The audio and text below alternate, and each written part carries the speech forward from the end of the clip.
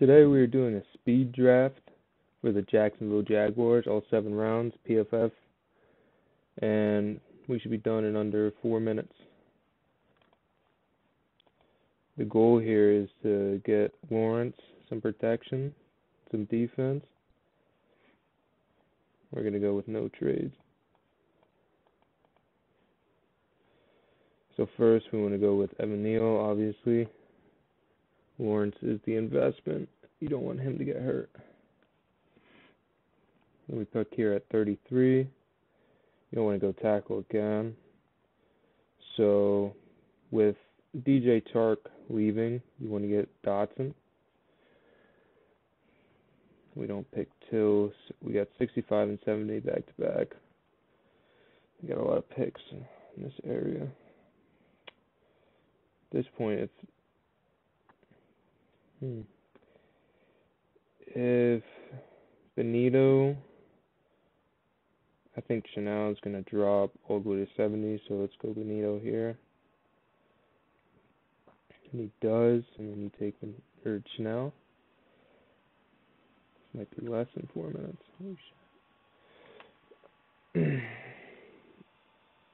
Now, we want to go offensive line again. After you go wide receiver, linebacker, and pass rusher. Beef up the line. We got our next picks.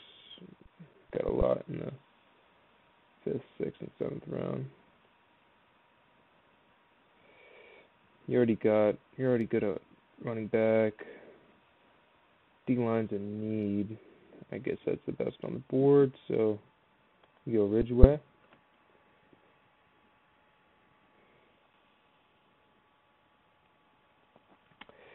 Next up, you don't really want to go safety here. And at tight end, you're very thin, so let's go Ferguson.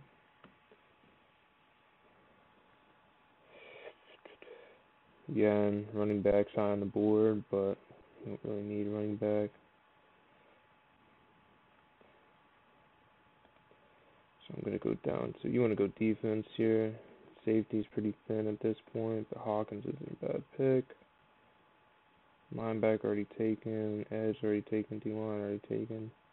Cornerback, very thin, so let's go Hawkins. Get 96 and 97 back to back. Let's go. Let's go with another need.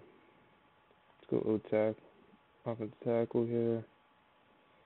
Volson out of North Dakota is a project, but Jacksonville isn't going to win this year, so might as well take the risk. Isaiah Thomas is still here at Oklahoma. Just took Bonito, so it's probably a good idea here. And then we are up next at 218. Kramer's still here, which is probably our best bet. Yeah. The other ones are safeties or tackles. Let's go Kramer.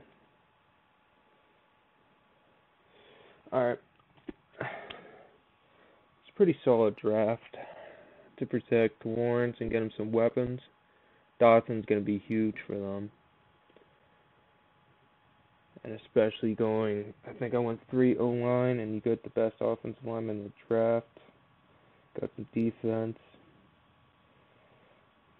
Pretty solid.